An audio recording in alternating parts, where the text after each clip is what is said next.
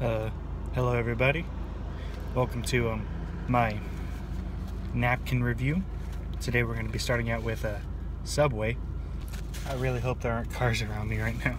I really hope people aren't looking at me. Okay, so let's just get right into it.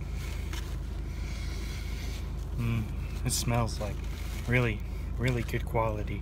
Really good quality napkin. Look at the nice print. I kind of crumbled it a bit, but you can still kind of tell. Oh, there we go. Nice print. Like, not cheaply made. They really put thought and care into these napkins. Okay? Now for the moment we've all been waiting for.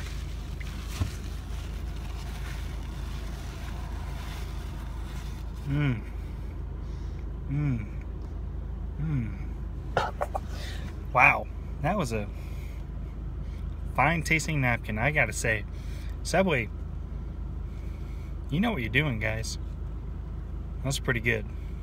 So be sure to join me next time as I try some other napkins, but it's gonna be kind of hard to.